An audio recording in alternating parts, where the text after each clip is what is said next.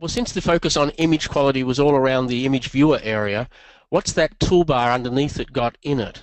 Well, going from left to right, the first icon we see is the color and audio enhancements. So we've got balance color, match color, show color board, enhance audio, show audio enhancements, and then on the next menu, which is the speed menu, we've got all of the speed adjustments for the clip.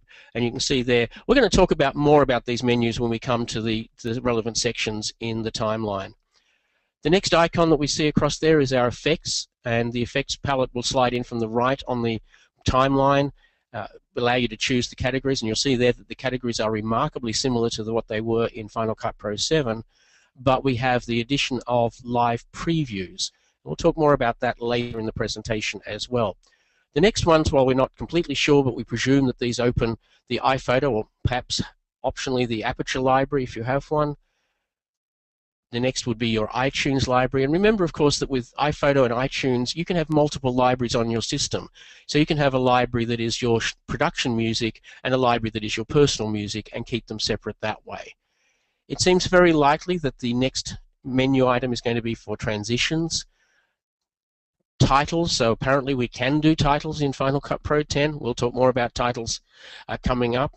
This would appear to be the generators icon, so this will open up the generators, and I would expect titles, generators, transitions, and effects to all open in that section to the right of the timeline.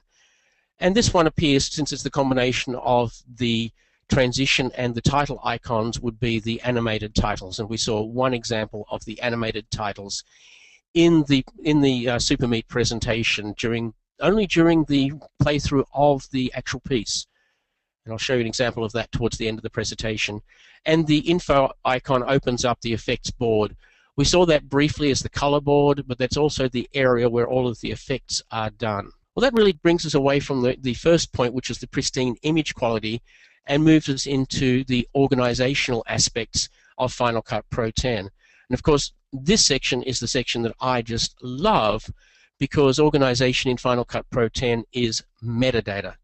I've been talking metadata for years. It's the foundation of my company's software products, and back in August August 2010, when I was looking at what Apple should do with Final Cut Pro 10, I said use more metadata-based workflows, and I was kind of a little facetious at the time because I didn't expect that to be the case. But boy, was I wrong, because the entirety of Final Cut Pro 10 is based on metadata. All organization is metadata based. You don't get any choice. Shot detection is a metadata format that gives us the format, date, source, time code, and everything from the source. We can add keywords. People in shot detection is derived metadata out of that source. The keywords replace bins. Now this is something, and they're kind of like subclipping, so this is something you need to prepare mentally for, is that the keywords replace your bins. There is no fixed bin structure as we used to have, and I'm going to talk a bit more about that in a moment. And then of course range-based keywords replace subclips, and smart collections are something that we just haven't had in Final Cut Pro before. But if you think a smart album in iPhoto or a smart album in iTunes, where you can set up the parameters themselves, and then every clip that matches those parameters comes up.